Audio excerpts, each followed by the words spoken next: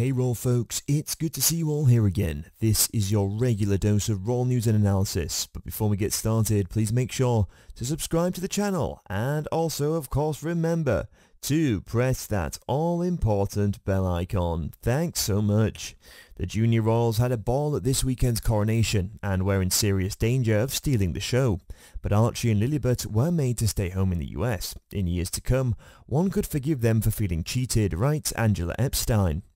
Parents often talk about making memories for their children, and given the breathtaking events of the last 48 hours, Prince George, Princess Charlotte and Prince Louis are already likely to have bagged enough to last a lifetime. From ringside seats at Westminster Abbey and bobbing along in the post-ceremony family carriage ride to joining their newly crowned grandpa on the balcony at Buckingham Palace, these young royals will, in the words of Take That, never forget this momentous coronation weekend, and it's likely many of us will never forget their delightful place in the coronation either, thanks to those lingering snapshot moments of Kate's cuties. Whether it was an astonishingly regal Prince George carrying his grandfather's train down the aisle at Abbey, or the increasingly self-possessed Princess Charlotte, stunning on Saturday in Alexander McQueen white gowns, cape and headpieces, proving herself to be a wonderfully responsible big sister to her playful little brother by holding Louis's hand as they followed their parents into the Abbey. Of course, the youngest Wales charmed the pants off us all too, cute as a button in tunic, collar and cuffs, and save for a bit of yawning and fidgeting, the 5-year-old was decorum itself during his truncated appearance at the Abbey,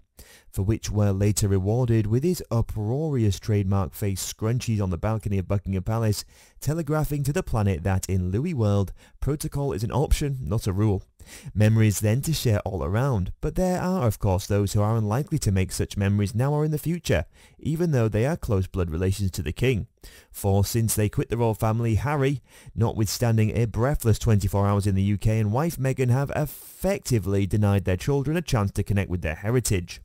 And given the global talking point of the coronation when Archie and Lilibet one day down the corridor of the years, the Sussex children may well wonder why they weren't able to be part of this family.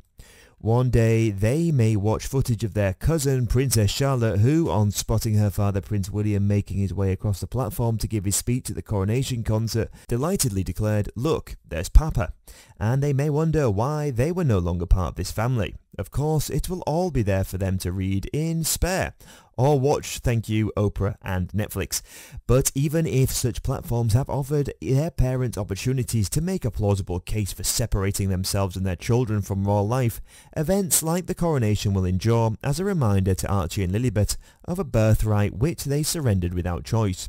How will they feel as they look back at the excited faces of their royal cousins, wide-eyed, and the red arrows as they plumed and soared over Buckingham Palace? On the other side, whatever the future holds for the Sussexes, they may also rule the day when their inquisitive children wonder why they were kept away from not only the once-in-a-lifetime experience, but from a family which belongs as much to them as their 3 little cousins, who are happily embedded in their heritage. Archie and Lilibet remain separated from them not only by the vast Atlantic, but by a world even greater than that. So what do you guys think about the news? Let us know in the comments, and we'll see you next time for more royal news and analysis.